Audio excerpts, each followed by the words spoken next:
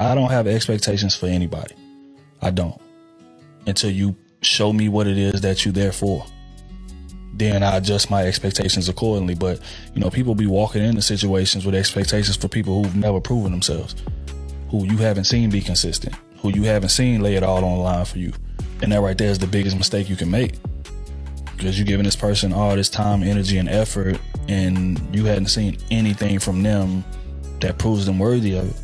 So now when the relationship ends, you feeling like they slighted you. Nah, they didn't slight you. You just went way too hard before allowing them to prove themselves.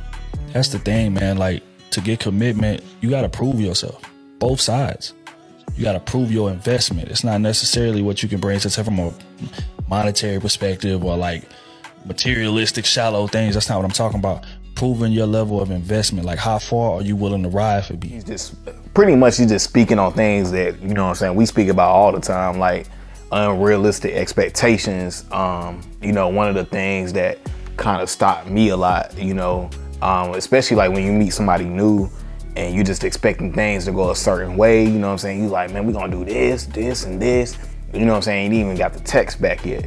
You know, so a lot of times we put ourselves in situations and we expect all these different things from people, and you know what I'm saying, there's been no type of consistency yet, you know what I'm saying? So that's one thing that can definitely, you know what I'm saying, destroy your mental and the way you think, because what happens is a lot of times it's a cycle. You meet somebody, you know what I'm saying, you expect them to do A and B, and then you get disappointed, and then it's the same thing over and over, same thing over and over. And you know, that's what kind of stops a lot of people, because you expect too much. And I do believe like social media has a lot to do with that. We see a lot of things on there. We see all these snippets of people's lives, and we want that for ourselves so much that we're willing to go against what we believe within ourselves to get some type of outcome we feel like we deserve. So a lot of that type of stuff is super unrealistic, because it's just not, you got to go off of what people are doing. This goes back to actions. A lot of times we're not watching people's actions, and we're so worried about wordplay. You know what I'm saying? And it don't matter about what people are saying. It's like, what you doing? You know what I'm saying? Like, what are you doing? Has that person showed up for you? Have they showed up time after time and proven, you know what I'm saying, that they can be counted? You know what I'm saying? I think as I got into my mid-20s, you know what I'm saying, I learned that you never want to have your expectations too high and never want to have them too low. You know what I'm saying? Only have expectations for how you are showing up. You know what I'm saying? Because you can't expect people to show up the same way that you show up, because people just got things going on. People don't take having their word, you know what I'm saying, keeping their word. People don't take that seriously. You know what I'm saying? That's not a priority to them. And for somebody to be a priority to you and you to expect things out of certain people, they have to have some type of consistency in your life. And also this kind of goes back to the whole, you know what I'm saying, the whole chasing mindset. Like when you know, when you get one-itis and you meet somebody and you're pursuing, and there's nothing wrong with pursuing, but chasing, when you're chasing somebody, you obviously, and this goes for me too, you know what I'm saying, I had expectations for that person.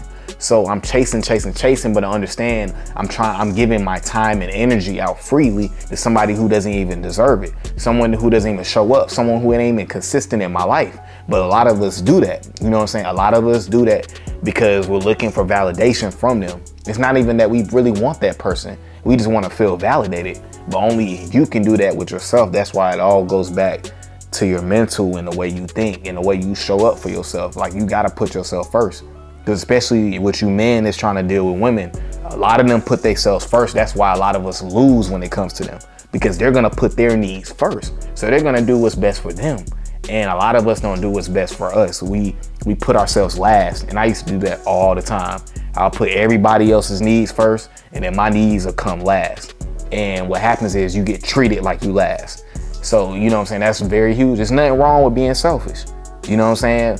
But obviously, I don't mean being selfish in the sense of being selfish all the time, but being selfish in the sense of your mental, your mindset, your mental health, all that needs to come first. Your craft, you know what I'm saying? That needs to come first before anything else, because if you can't take care of yourself, you know what I'm saying, then you can't take care of nobody else. All right, of course, I appreciate all you guys. Make sure y'all continue to like, comment, and subscribe to the channel, guys.